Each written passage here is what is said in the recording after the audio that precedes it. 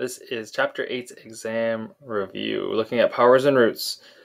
So in 8.1, we just started looking at the multiplication counting principle, which means if we have a bunch of different choices to go through, for each decision, we can multiply the number of choices and find out the total number of possibilities that there are.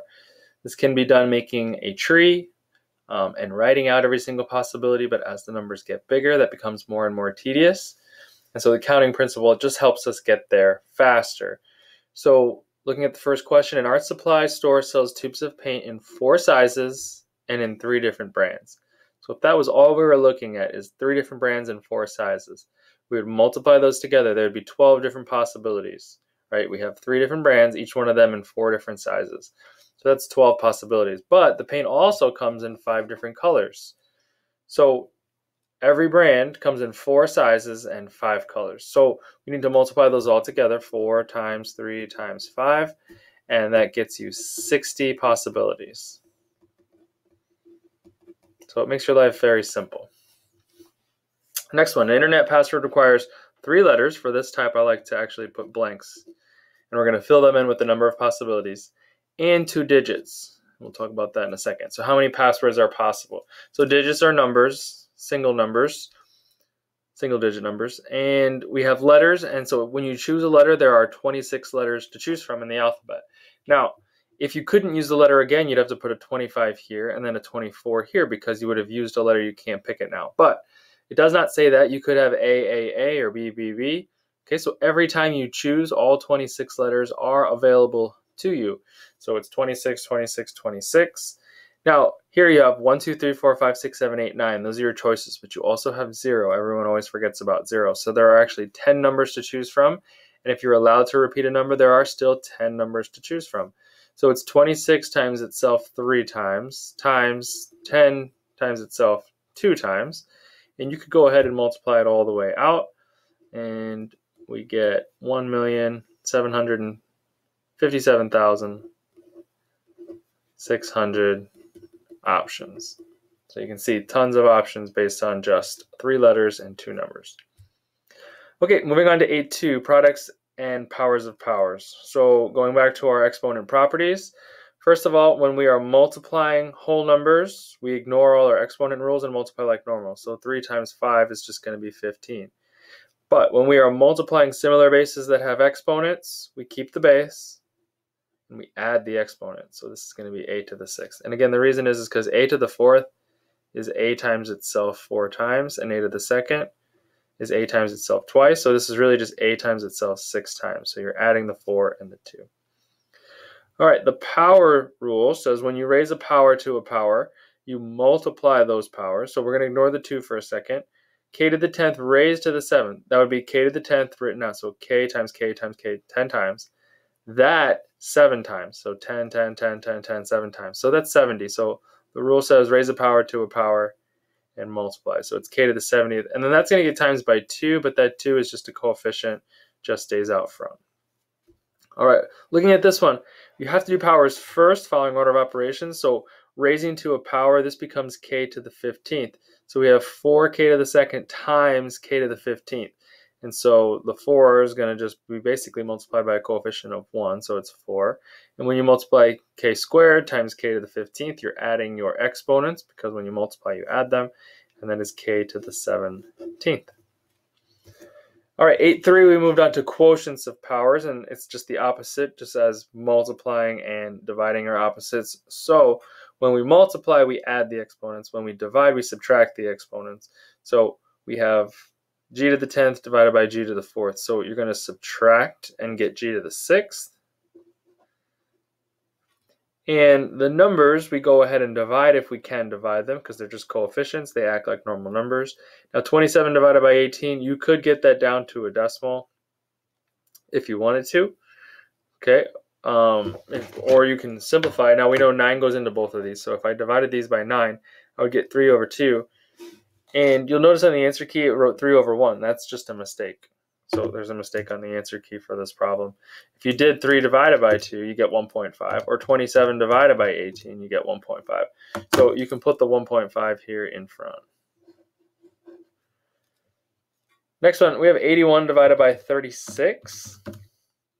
That's 2.25. So you could simplify if you wanted to, divide them by 9, or you could put that decimal out front. Either way, I'm just going to go ahead and put the decimal, which is different than the answer key, and that's fine. You have p to the 4th over p to the 1st, so that becomes p to the 3rd. And then you have r to the 1st minus r to the 4th. So that's going to be r to the negative 3rd, and we don't leave our answers with negative exponents, so it would have to get thrown to the bottom to become positive, and so it ends up on the bottom, and your r to the 3rd is right here. If you had left it with the numbers and you divide it by 9, you would have 9 over 4 if you divided both of these by 9, and you'd have p to the 3rd, r to the 3rd. The other way to think about it is you have 1 on top and 4 on the bottom. This 1 cancels one of these, but that means there are still 3 sitting there on the bottom. So 2 different ways to look at it. All right, 30 divided by 42. Not a nice decimal at all, so we definitely don't want to leave this one as a decimal. So just looking at those, I think we can divide by 6. So if we divide 30 by 6, that's 5. And 42 by 6, that's 7. Look at the m's, you have 8 over 5. So these 5 cancel 5 of these. That means there's still 3 on top. And these 2 cancel 2 of these, which means there are still 2 on top. And so our final answer looks like this.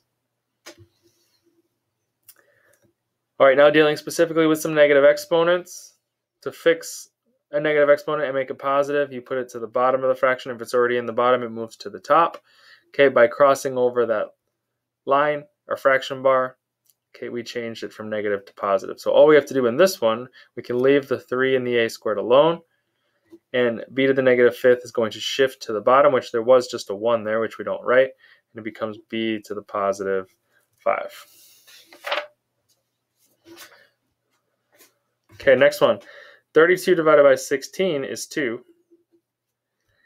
And when we have this, you can go ahead and do the subtraction if you want. It's negative 4 minus 2, which is negative 6. So you would have c to the negative 6, which has to go to the bottom. And you end up with c to the positive 6 down here. And that's our final answer. That's one way to think about it. Or you could have seen that there was a negative and made it positive by moving it to the bottom, so c to the 4th. So now you have c to the 2nd and c to the 4th on the bottom, so those go together to make c to the 6th. So another way to think about it. All right, 56 and 8, that divides nicely. So you're going to get negative 7.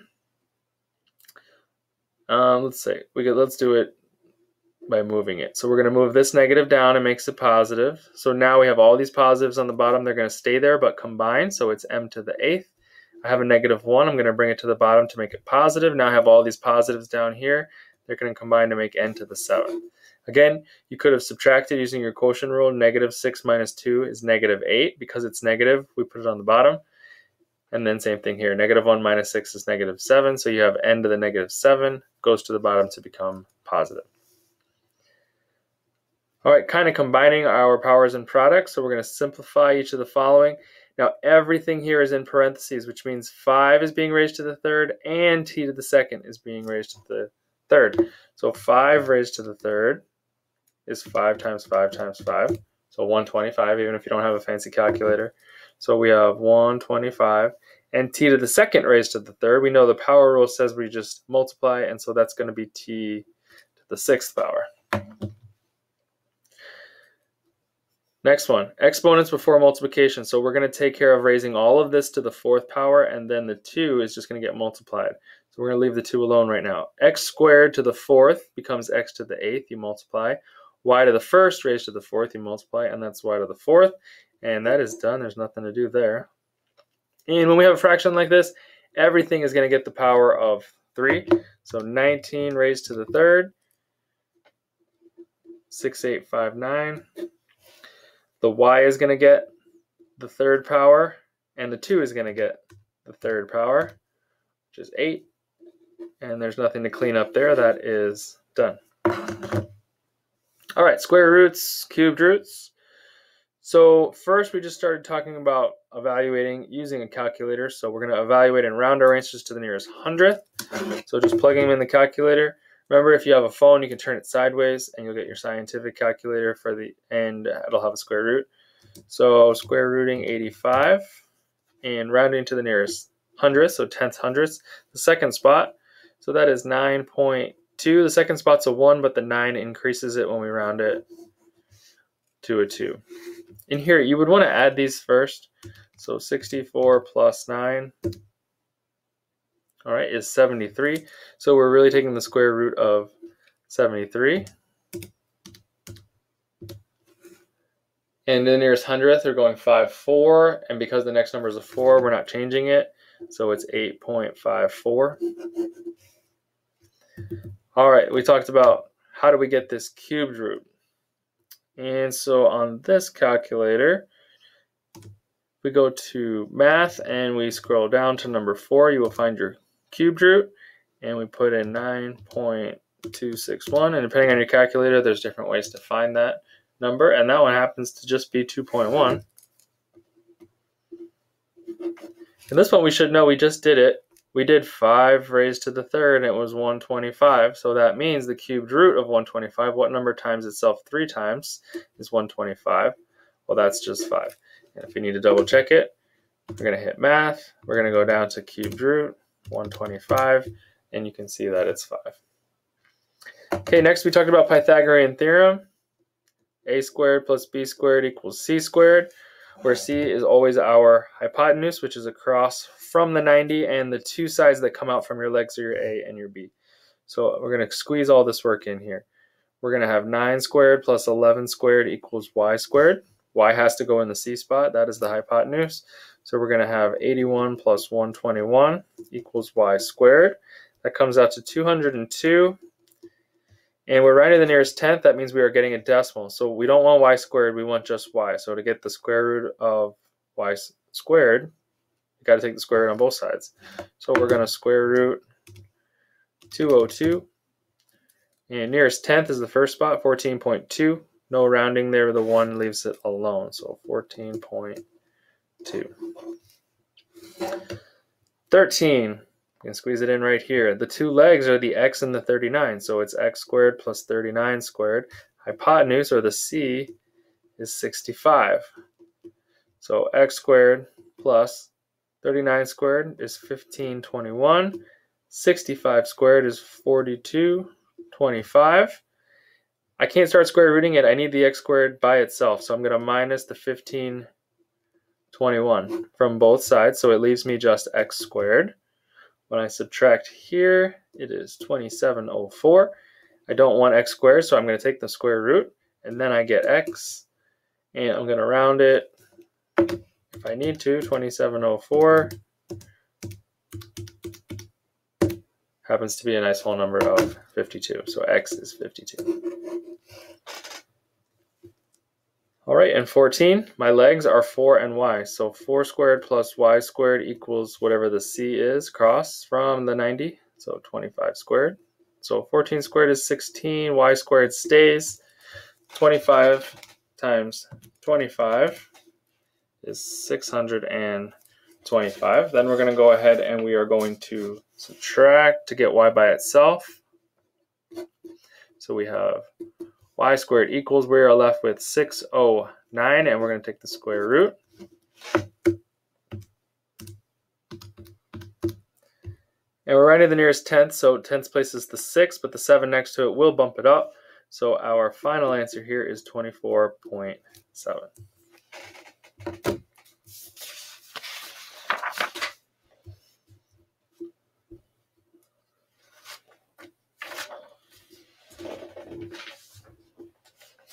All right, multiplying and dividing our square roots in 8.7. A couple more properties here to talk about, and then simplest radical form.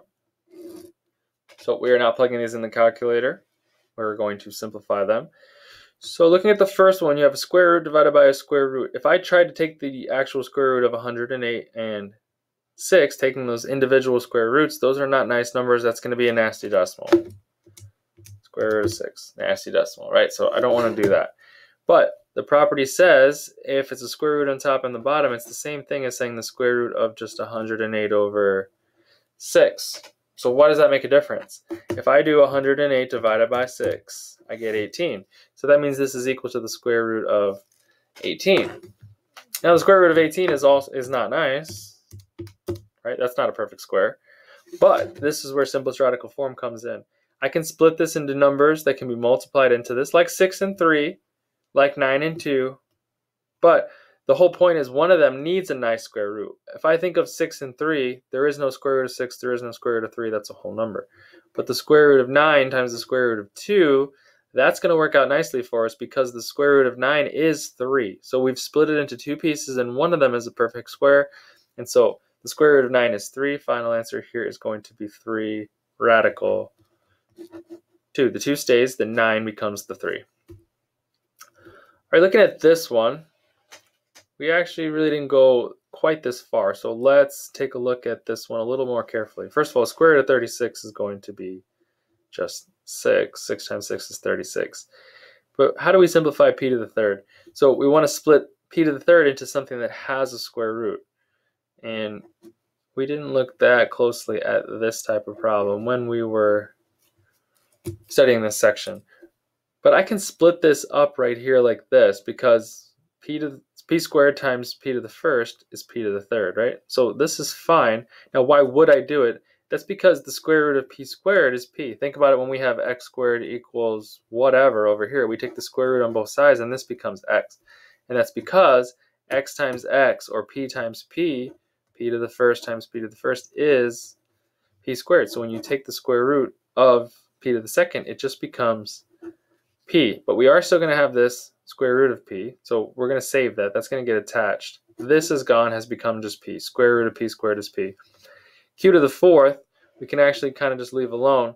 So you're thinking about what times itself gives me q to the fourth. Well, that would be q squared. Q squared times q squared equals q to the fourth. So the square root of q to the fourth is q squared. And again, we still have the square root of p out here, so that has to stay. Again, we didn't quite go that far when we were doing these, so it's nice to see it. You'll see it again in the future, Algebra 2, okay? But for now, just kind of going through the process here. All right, looking at the next one, because I have a square root times a square root, I can actually put all of this underneath the square root.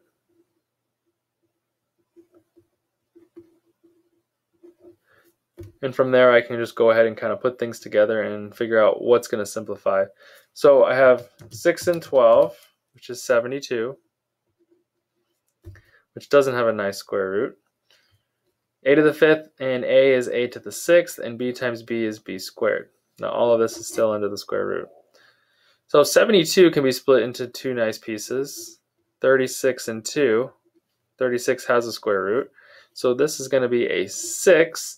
There's still going to be a radical 2, so I'm going to put that over here to remind myself that it ends up in here somewhere. Square root of a to the sixth is a to the third, because a to the third times a to the third is a to the sixth. Square root of b squared is b. b times b is b squared. And so we have taken the square root of 36, a to the sixth, b to the second. The only thing left over is the square root of 2, or radical 2, and we can't do anything with that, and so it just stays on. Again, a little bit farther than we went when we studied this year. What about 405? We need to split this into something that has a square root. So when I first look at this one, I'm going to start trying numbers. 405 divided by 9. Well, that works. So I could have a 45 and a 9, but when I look at 45, I recognize that 9 goes into it again, so I would have to go further. So since 9 goes in basically twice, it goes into the 405 and it also goes in here. That puts in my head 9 times 9 is 81. 81 probably goes into this. So 405 divided by 81, sure enough, is 5. So I can split this into the square root of 81 and the square root of 5. Now why would I want that? It's because the square root of 81 is 9. So this is 9 radical 5. This one, nice and easy. I see right away this is 36 and 10, and I love 36 because it has a square root. It's 6. And square root of 10, can't split it into anything that has a square root. The only numbers smaller than it that have square roots are 9 and 4, and neither one can multiply into 10. All right, and last but not least in this unit, we studied the distance formula. Distance equals square root of x2 minus x1, so the difference between the two x values squared, plus the difference between the two y values squared. So we're going to calculate the distance between these 2 points. So our first one is your x1 and y1, and your other one is the x2 and the y2. And it doesn't really matter. You could flip-flop them. We got to go the same direction. So just looking at it, if you look at your two x's, I want to do 20 minus 15. So since I want to go that direction, that means with my y's, I also have to go the same direction. So when I write this out, I'm going to do 20 minus 15 for my x's, and then for my y's, I got to go the same way. So negative 10 minus 2. So that's what's inside parentheses here, all of which is under the square root. So this becomes 5 squared. This becomes negative 12 squared. I'm going to put it in parentheses. Now when I square a negative, it becomes a positive. Positive times a positive is positive. So this is 25 plus 144. Remember that all of this is still under the square root. Well, that is 169, and that does have a nice square root. So the square root of 169 is 13. And remember what that actually is the distance between these 2 points, say a diagonal on the graph. If you knew exactly that 1 inch on a graph, that was the unit that it was counting by, you could actually lay your ruler down between these 2 points and you would see it's 13. But we can algebraically solve this using our distance formula.